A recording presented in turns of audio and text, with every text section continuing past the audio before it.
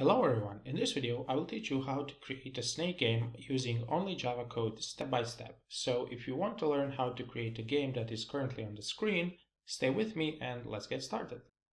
You can find the code on GitHub, the link is in the description of the video, and I encourage you to download the code and follow along, and then after to try to recreate it or add something new so you fully understand what's going on. Let's start with the rectangle class. As you can see, we have a public class rectangle and it has its position on the screen. So we have a 2D screen and we can have an X coordinate and a Y coordinate. And each rectangle has X and Y coordinate. And then in here we have some constants which are rectangle width and height. You can change that if you want the snake to be bigger. And then we can create a rectangle with this constructor, which basically we just set its position. So if we say new rectangle at position 50-50, it will be drawn on the screen with X and Y coordinates equal to 50. And then our snake will actually be a collection of these rectangles, which will be moving across the screen, as you will see later. Another important thing, so two rectangles can intersect, and if they are intersecting, that means that we have collision, meaning we lost the game. So we either hit the wall or we hit our tail and we lose, or we hit an apple and we get a point in the game.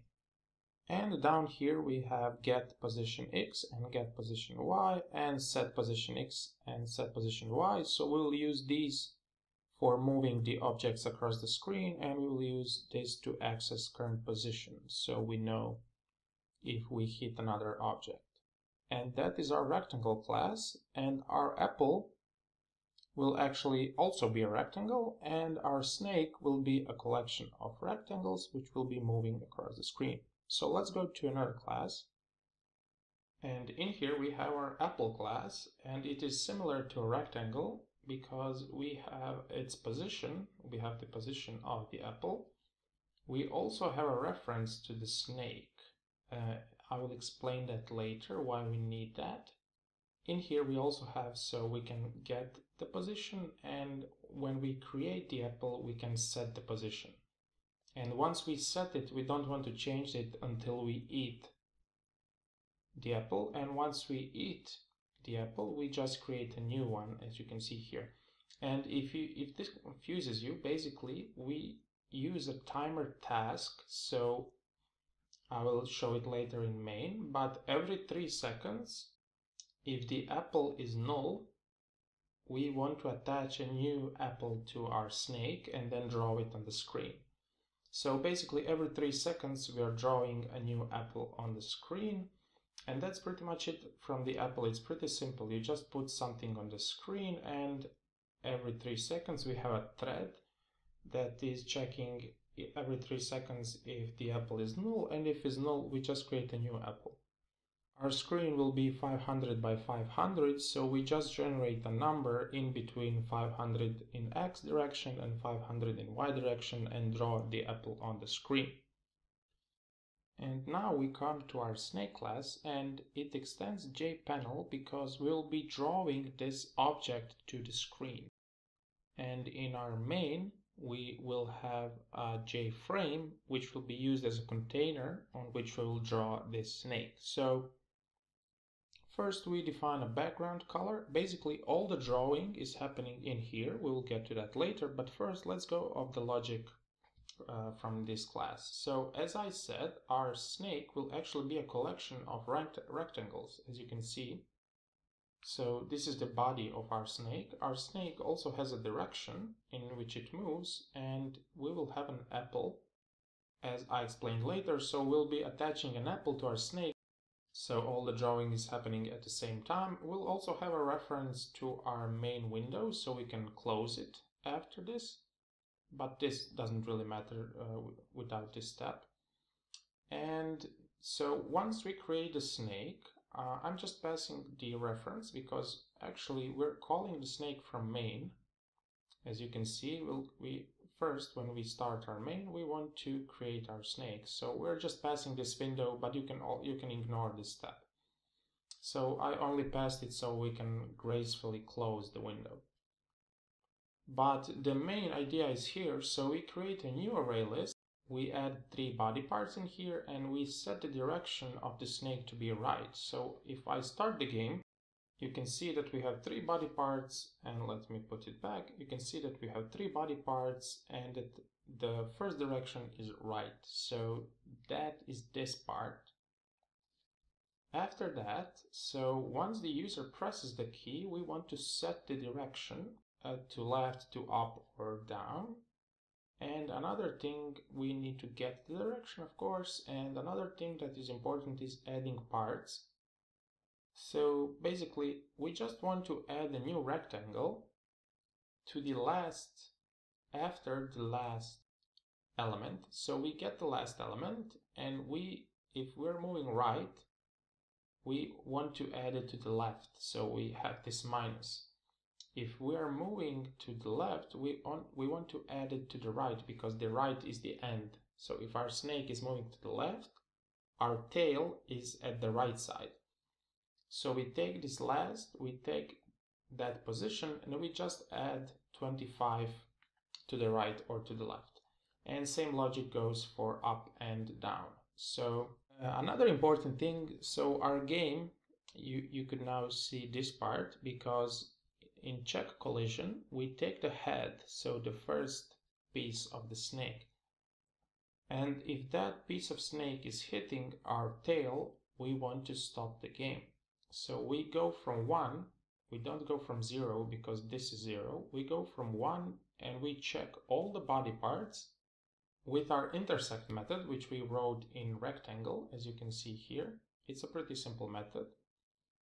And if that is true, we want to end the game. So basically, we just print you lose in here. And we set the main window, that's why I took the reference from the main window. We set it to not be visible.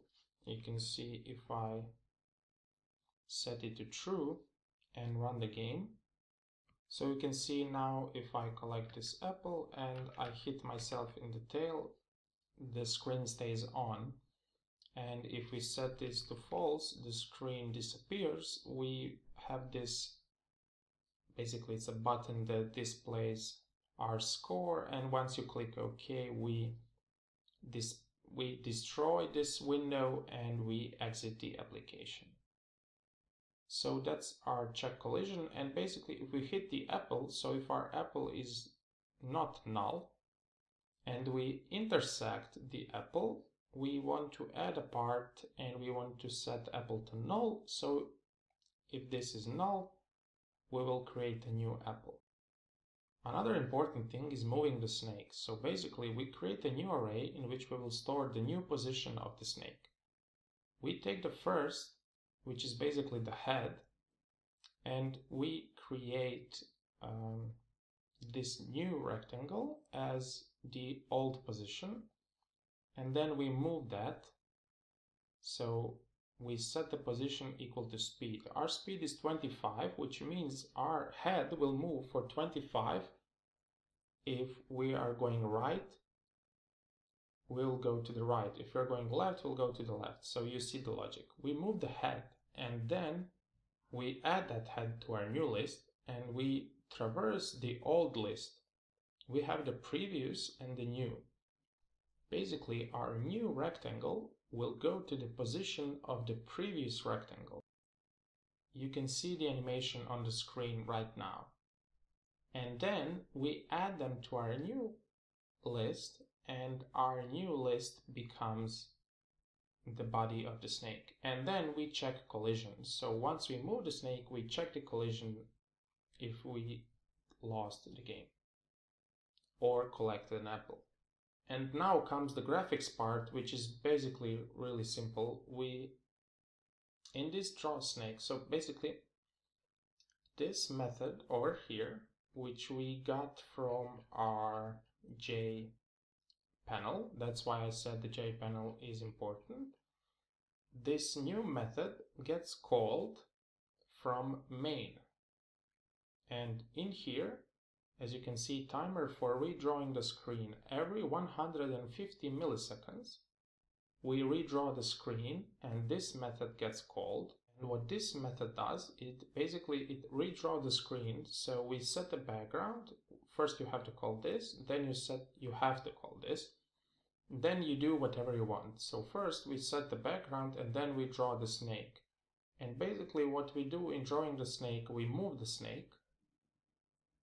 So every 150 milliseconds we move the snake, and then we just draw the rectangles. So first we need to create a Java2D object.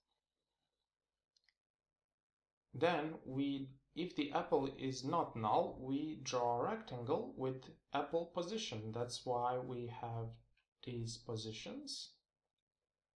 And width and height of a rectangle. And we fill it with color red.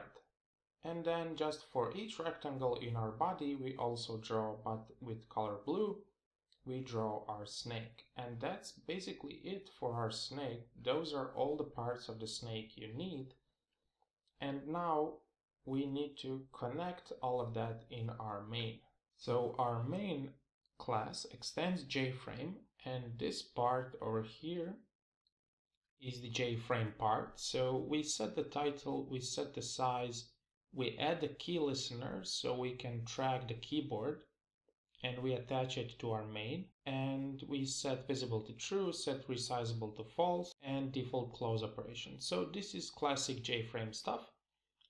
And the first thing we do when we create our main object, so this is our constructor, we create a snake. Why do we create a snake? So we need to keep a reference of this snake, save it over here. So once we press some keys, so when we press the key, we want to access that snake and change the direction. So you can see if we press the right arrows, we get a key code, and then 39 equals to right arrow. And if we press right arrow and the current direction is not left, so because we cannot go, if we're going left, we cannot go right because we'll collide with our snake. And if it's not equal to left and we are pressing the right arrow, so we set the direction to right and analog for all the others. And that's why we need this snake reference saved over here so we can access it. And yeah, we create a snake, we create a timer for redrawing the screen. So this timer and this timer are not the same. As you can see, this timer is from Java.util. This is basically just creating a scheduled task of drawing an apple. And this timer, as you can see, once I press it and we check the documentation, this timer is from Java2D event action listener.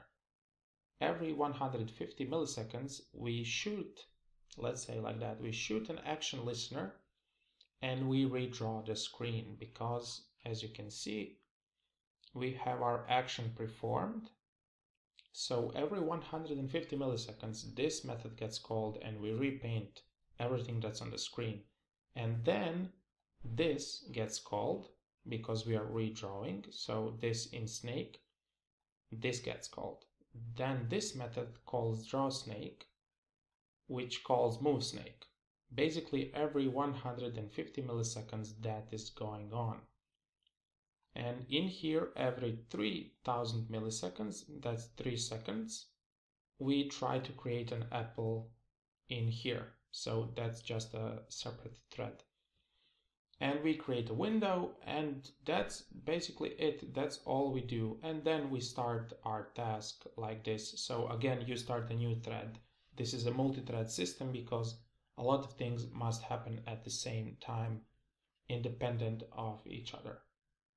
And now when we run the game, we can see all of that in action. As you can see, the apple is not redrawing because it is not null.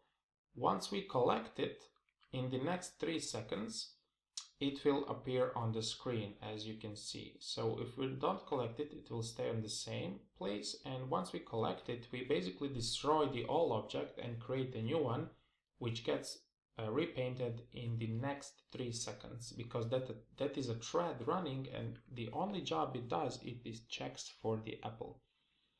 And we can move the snake, as you can see. and once we hit the tail, we lose, and your score is 9 because we collected 9 parts. And once you press OK, the application closes. Thank you for sticking to the end. If you have any questions, feel free to ask me in the comments. You can find this code for free on my GitHub. The link is in the description, and I'll see you in the next video. Bye.